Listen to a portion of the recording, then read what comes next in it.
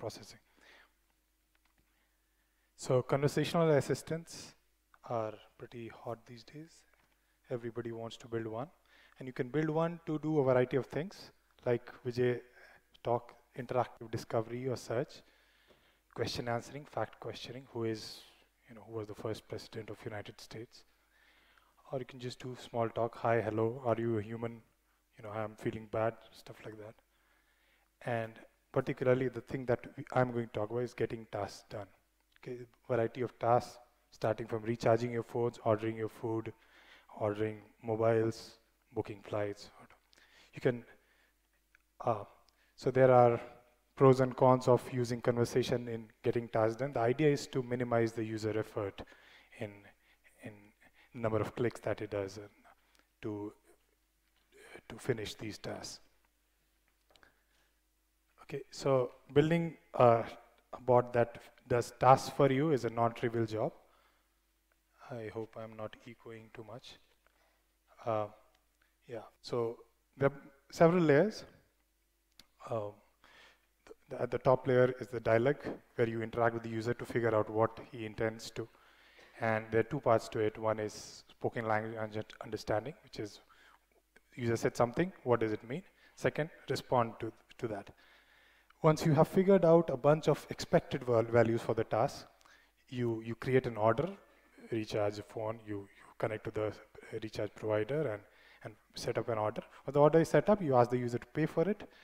And finally, after the user's paid, then there's order processing and delivery. If you have ordered food, the food should be delivered to you, stuff like that. So AI or natural language processing or dialogue is just a small part of setting up a business of conversational assistance for getting tasks done. And since we have 15 minutes, I'll just focus on a small part of the dialogue, which is spoken language understanding and a particular way to do spoken language understanding. And I'll show how deep learning gets involved there.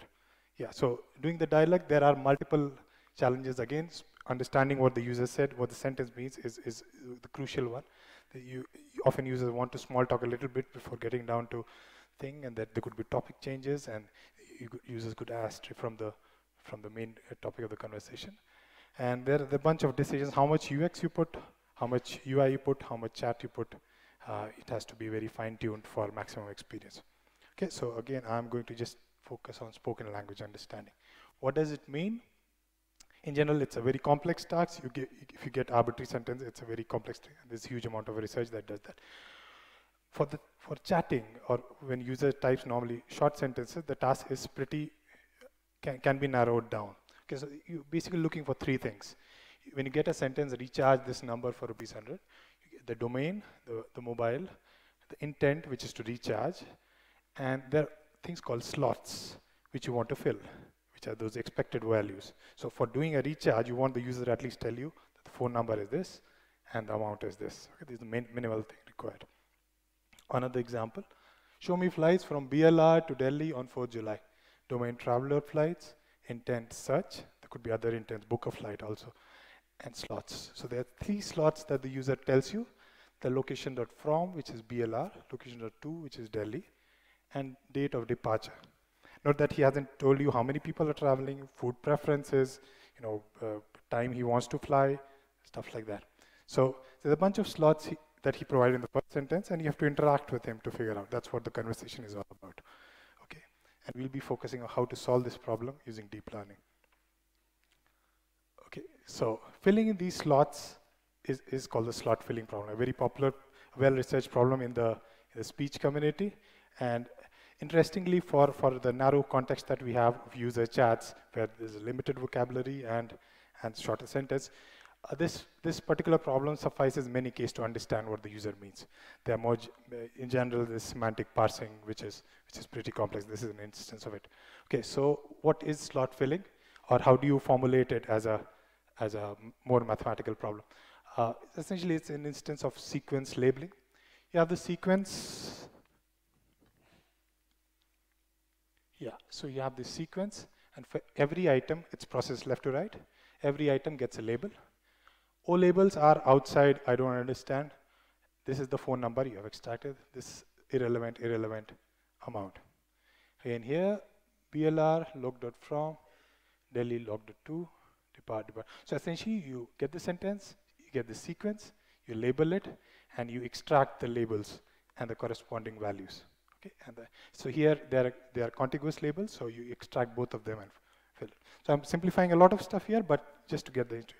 And people who are familiar with part of speech tagging or named entity recognition have seen variants of this problem. Okay, a little bit math before you cringe in your seat. Very simple mathematics. There are a bunch of outputs, which are those labels, the inputs, which is the sentence, and you can define a probability over output labels or sequences given a particular x. So probability of y given x, that's factorized in a particular. So you predict the probability of every output given the bunch of inputs you have. Okay, and the goal is to maximize the output sequence. So you have a bunch of sequences labeling the same input, and you want to have the one with maximum probability. That's what this is. So yeah, so in this case, this is the x0, x1, x2, x10, y is y0, y1. Okay, so that's the simple math involved. I'm going to sell a little bit of math to make you understand a little bit how RNNs, which are the primary tools, work. Okay. So traditionally, this problem before deep learning or before deep learning was applied to this problem, conditional random fields were the popular choice to do that. They tried to maximize given manual features, so mostly syntactic features, uppercase, lowercase, post tagging, so on. And recently, I think a period of last 4 or 5 years, RNNs have taken over, like other fields. RNN perform much better than CRF. They learn the features automatically, and the idea is to summarize prefixes of the sentence using a hidden context, and that keeps track of the context. So I don't know how many of you have seen this. If you have studied circuits, the basic feed-forward nets are like acyclic circuits. They don't have loops, and RNNs have loops, so they're sequential circuits. Okay, so you can unroll this loop, and you get a bunch of these. And this, if you have read about LSTMs and other variants of RNN, you can make this box, each box, very complex, and you can make in order to track the history properly. So modulo that box, the arithmetic of RNN is pretty simple. So given the current context ht and the current input xt, it's a linear combination of ht and ut and a function that gives you the next hidden state. So this is essentially recurrent state computation. You have a hidden state, you get the next input, you update it, get the new state. And this ht sort of summarizes your previous prefix xt's. That's all is going on. Okay, and these v's and u's can get arbitrarily calculated. They could use xt's and ht's again. All right. So that is the. So yeah. So RNNs are the machinery that we are going to use to solve the sequence labeling problem.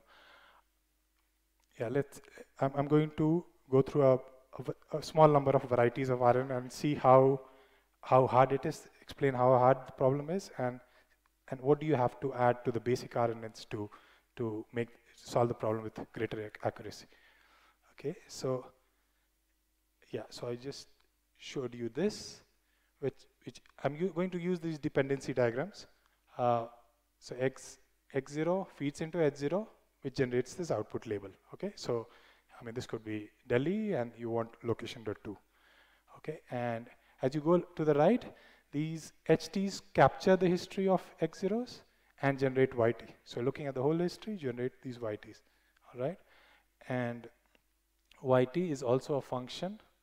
If you're familiar with the sigmoid and softmax, so here you apply sigmoid to get the next state. Here you apply softmax to get the output classification vectors, and you select one of them. All right, so these are basic elements element RNNs where the dependencies of YT is on the previous X's and the HTs. Okay, so you don't look into the future, you don't know what the previous output label was. Okay, and that could lead to problems. So the same example that I showed you, this is the kind of problem you can run into. Sentence Bialu Delhi, log.from, this is correctly labeled. This is wrong. This should be log.2. Okay, and why this could happen? Because you had a training set where Delhi was in log.from in some particular example. But the RNN failed to understand that once you have seen log.from, you should have log.to after that. You can't have log.from. It didn't learn from the training sample. And we didn't, one of the reasons it didn't learn is because we didn't help it learn properly. And essentially, it doesn't understand that the outputs labels are also dependent. There's a dependency among them. Our formulation, mathematical formulation, didn't support it. So now, Jordan RNNs. Essentially, we have to figure out the dependencies of outputs, okay, among the outputs. And if you are willing to pour a bit on the math, here ht plus 1 is dependent on ht and xt, okay, the previous hidden state and the current input. Here it's not dependent on the previous, it's dependent instead on yt, okay. So I'll let you think about it a little bit. What happens if you make it the next state dependent on the previous yt? This yt is in turn dependent on the previous, so you are capturing the summary of previous x's, okay?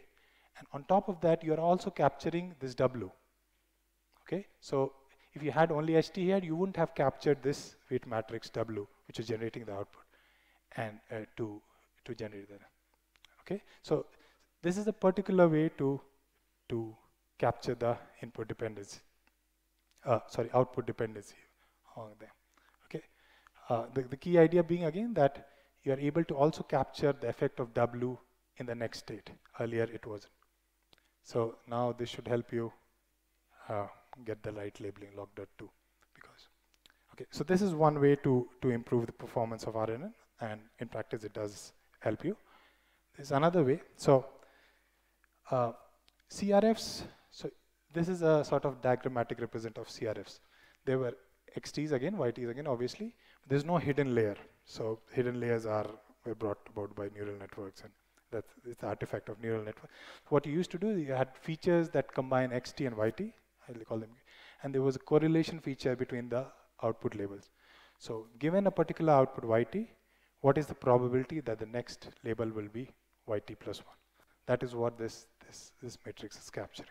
Okay, so this is a different way of capturing the output dependencies. Now, can you combine this idea with what I just said, Jordan RNNs? First of all, it doesn't make sense. So in Jordan RNNs, what you do is that the input, you try to improve the network ability to understand by adding x's and y's, the inputs, the sort of input dependency. You can use this idea on the other side, the output sides, in the loss functions. We haven't optimized the loss function yet. You could, in RNNs, the loss function was simple, per label loss. You just add them and that's the loss. So you generate log.to, and instead you expect a log.from, you figure out that it's different, probability difference, you add all of those different, that's the loss, okay? You could instead improve the loss function by adding this correlation, adding a new weight matrix, A, which learns correlation between output labels, and have it learn together with YTs in a backpropagation style. And this is a different way of capturing the output dependency as compared to the adding YTs to the next hidden state. All right.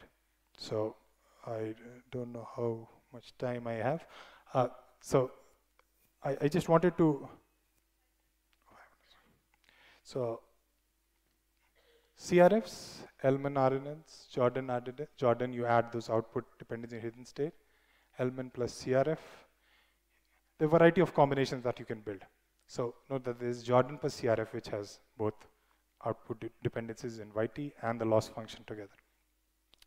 And yeah, you could stare at this, and this is already pretty good on this particular. So there are differences between learning these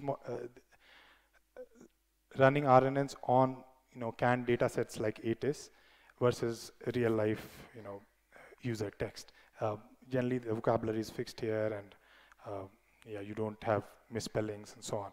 So on that set, CRFs are good, but just putting in an RNN instead of manual features, using deep features itself helps. If you add output dependency, it helps further. And adding CRS gives you a slight advantage, not much. In practice, if you're getting millions of chats and you want to be closer to 100%, these differences do matter. Okay, and yeah, so that's the sort of summary. So I basically told you about, tried to introduce the slot filling problem, which is at the core of understanding what user chat mean to the computer, and solution using recurrent neural networks, a bunch of architecture. Essentially, how do you capture the output dependency? There are various tricks, and there are various upcoming papers also which try to capture these, have new tricks which capture that. And these tricks determine the efficiency a lot in practice. I didn't talk about a number of other architectures which you could, so you could have bidirectional RNNs, as is a diagram here. So in the previous formulation, you could have the HT hidden state is dependent only on the past. It doesn't look at the future. How do you make it dependent on the future? You have another parallel network running from right-hand side. And at every point, you do a linear combination of them, generate an output, or you can learn the weight matrices here. Okay, that helps you capture both the backward and the forward input dependency. So in practice, there are some cases, but mostly we have observed that forward capturing the past history is sufficient. Okay, that's one architecture that will help you with few more decimals. And you could also do windows over instead of considering one input at a time. You could consider triplets of interviews, sort of like n-grams, and you could at every state you feed in these triplets, overlapping windows of input. That helps you a few more points. Yeah, so that's what I basically wanted to communicate. How hard solving the problem is, and I want to leave you with the thought that if you think more about it, are there better architectures that could help you solve this capture these output correlations better? Yeah, thank you. That's it.